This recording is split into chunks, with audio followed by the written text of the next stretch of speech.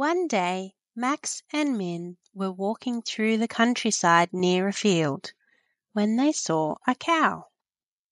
Soon after, they saw another cow, then another, then another, then another, and so on. There were many cows. Max said, "I wonder how many cows there are here in this field. Let's count them." Min replied, "What is counting?" "People count things when they want to know how many of them there are," said Max. "And we can write a number for each amount. Before we saw the first cow, there were 0 or no cows in the field. Then there was 1 cow, then 2, 3,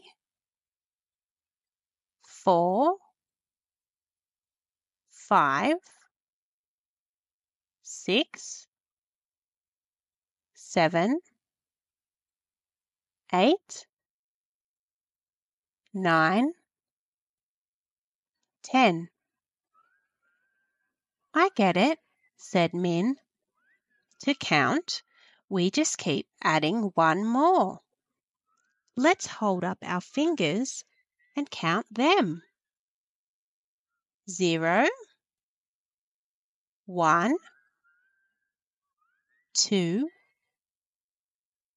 3, 4, 5, 6, 7, 8, 9, 10. Numbers are really important, Min.